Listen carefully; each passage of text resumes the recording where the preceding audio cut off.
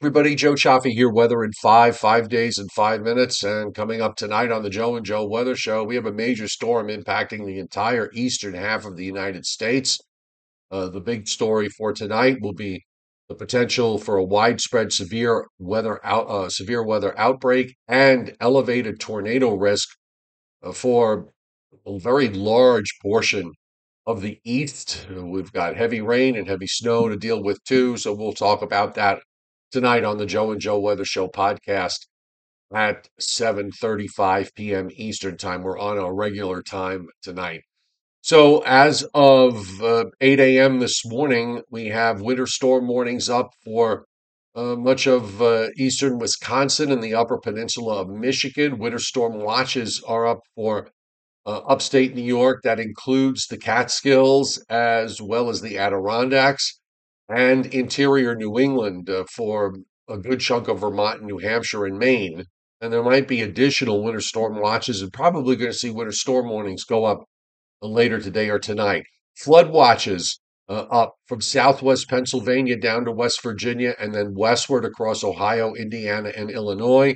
This is going to be a area where severe weather is going to be the focus today. We're going to check out SPC. Now, this forecast, and we have, by the way, working tornado watches this morning. So if you are impacted by severe weather, please be advised to check your local National Weather Service forecast office during the day for all the latest weather information, since obviously what you're seeing here is going to be dated, especially if you're watching it later today. A moderate risk of severe weather is indicated for much of southern Ohio and northern Kentucky and southeast Indiana, a very large area of enhanced risk that extends all the way down into northeast Mississippi, northern Alabama, and northwest Georgia. The slight risk surrounds that. And the marginal risk even gets into southern New Jersey, Delaware, and Maryland, and then northwestward from there into west central Pennsylvania and southward into eastern Virginia and then down the east coast. And this comes, by the way, with a 15% tornado risk.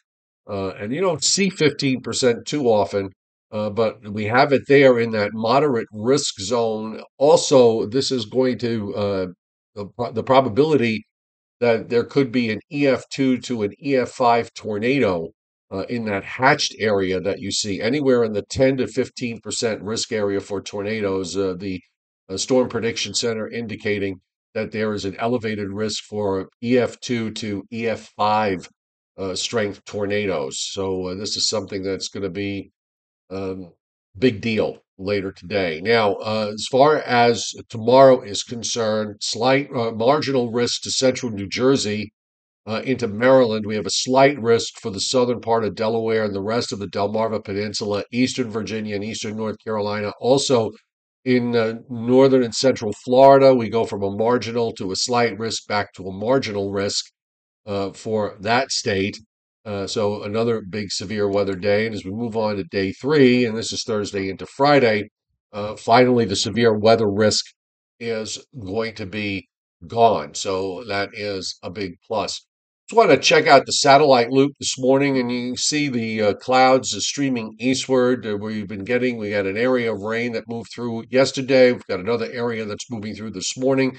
Then there'll probably be a very short break in some places before we get into a steadier, heavier rain for eastern Pennsylvania to southern New England later tonight, Wednesday, and Wednesday night. And of course, you're seeing blowups of thunderstorms already during the morning hours through southern Indiana and now moving into Kentucky and just about getting ready to head into Ohio. You see the radar's pretty busy. We've got numerous severe thunderstorm warnings, some flash flood warnings that were issued earlier, numerous severe thunderstorm warnings in southern Indiana and in northwestern Kentucky. A squall line looks like it's developing. Again, this radar is as of uh, shortly before 8 a.m. Eastern time. Rain has moved into New Jersey to about western Long Island, back into eastern Pennsylvania. There's some patches of heavy rain in here. So all of this is going to have to play itself through over time. We have some snow on the northwest corner of this coming into Wisconsin, and that's going to expand as we go through the rest of today and into tonight. WPC, and this is the 7-day rainfall liquid precip forecast.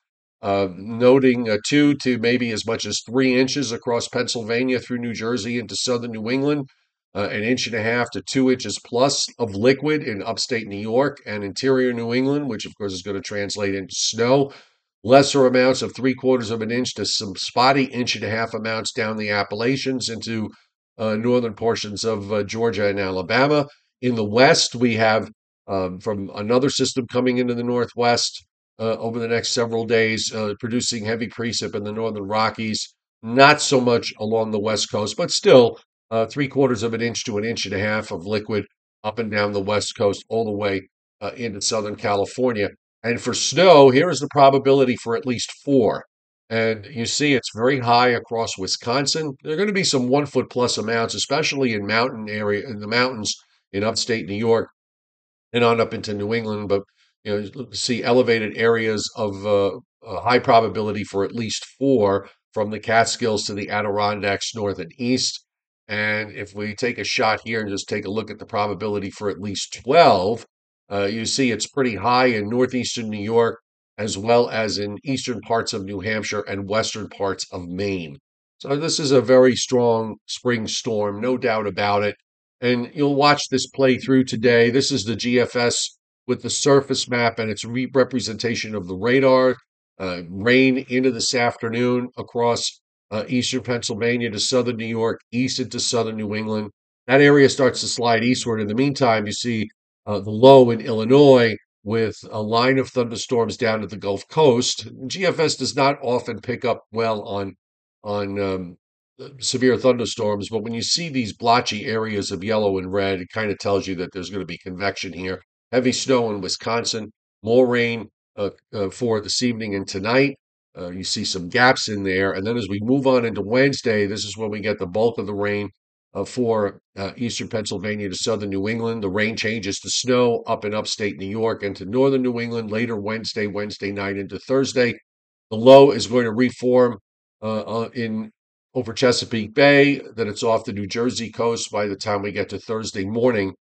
And you might even see some wet snow mixing in as far south as the Hudson Valley north of Route 84. I don't think it'll be anything to worry about as far as accumulations are concerned, but some wet snow could come into the mix.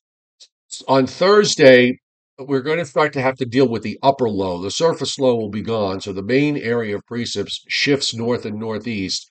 But the cold, unstable air aloft is likely to trigger off some showers during the day Thursday. I think they'll be scattered in nature. It'll be a lot of leftover clouds around. We'll probably see some showers Thursday night and Friday morning in a few places. Friday looks like a slightly better day. Yes, there will be some instability, and yes, there will be some showers of rain or snow inland, but maybe the coast gets away with not seeing much of anything out of this. And then as we move on into Saturday, even though we've got low, we would generally see more improvement, but we still have that low offshore and the upper air feature to deal with. So there still might be a little bit of instability showers, particularly in southern and southeastern New England, and even back over into parts of the interior of New Jersey and upstate New York. I would think that much of the time it won't be doing anything, but the risk is there that there could still be some scattered showers on Saturday.